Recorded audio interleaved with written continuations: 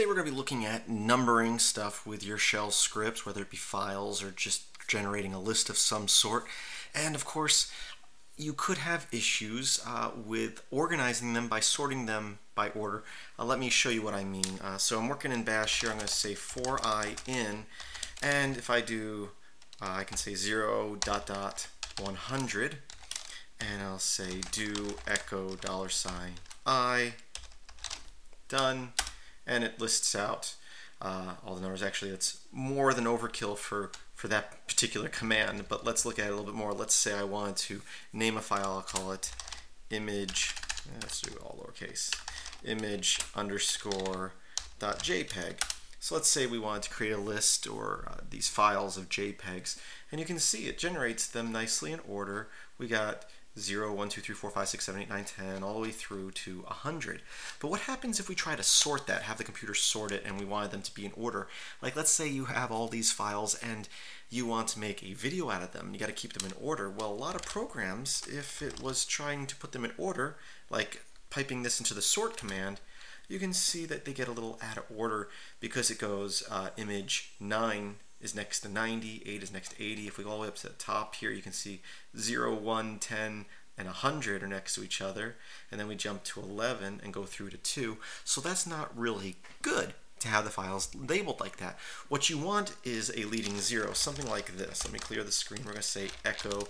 We want the file name to look like this, image001.jpg. You know, or depending on how many you have, if you're going to have more than 1,000, you might want it to be 4 digits or 5 digits. So you would start at 000, 0001, so forth and so on. So how do you generate that with a script? Well, instead of using the echo command, we're going to use the print command, or printf command, I should say. Printf, and then we're going to say, okay, in here, we can say image underscore, and instead of typing out the number here, what we're going to do is we're going to say percent sign 0.2 d.jpg, or whatever your extension is, and that should be a dot. And if I hit enter here, and we're going to want to put a new line character. If we don't put a new line character, you can see it ends up on the same line there. So we're going to put a new line character.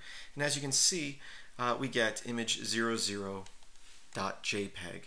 And if we want it to be 3 zeros, or 3 digits, I should say, we can change that to a 3. And if you're going to go over 1,000, but other 10,000 with your numbering, you might want 4. Okay, so that gives us our zeros. How do we input our number? Well, we put it after our quotations. So we got print this out, and basically we're saying right here, think of this as like a variable, saying it's going to be a 4-digit number. And if you don't tell what number, it's going to put 0. But outside the parentheses, if I say 1, we now get 0001.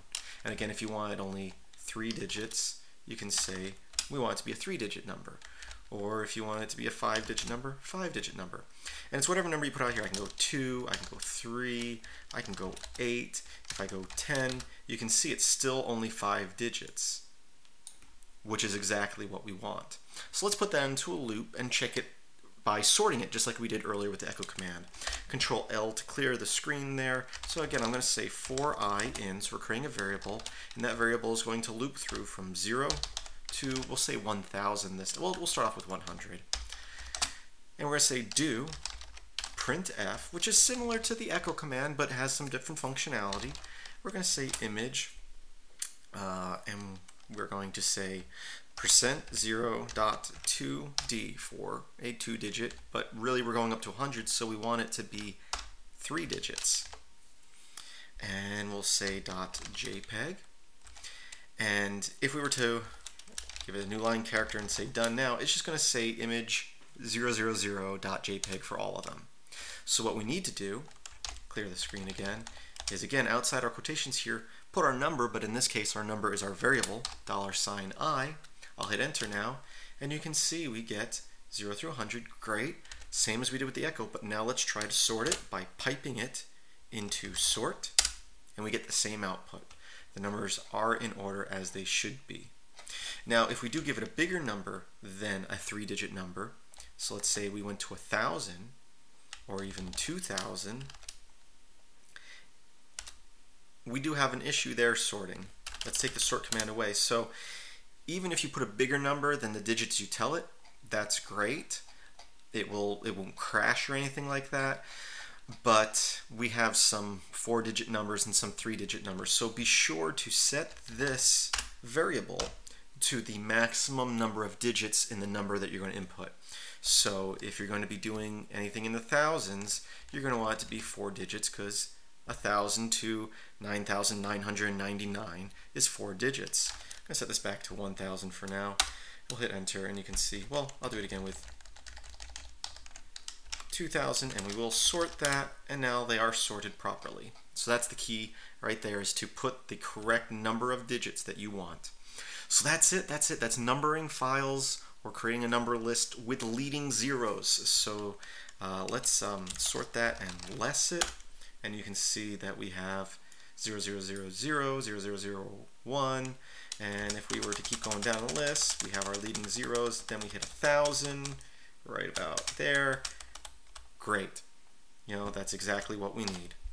I hope you found this tutorial useful. Again, I thank my Patreons over at, or my patrons over at patreon.com/MetalX1000 for sponsoring this video and choosing bash videos for this month's topic. And the shell script tutorials, I hope you find them useful. If you do, please visit filmsbychris.com. Think about supporting me over at patreon.com/MetalX1000. And as always, I hope that you have a great day.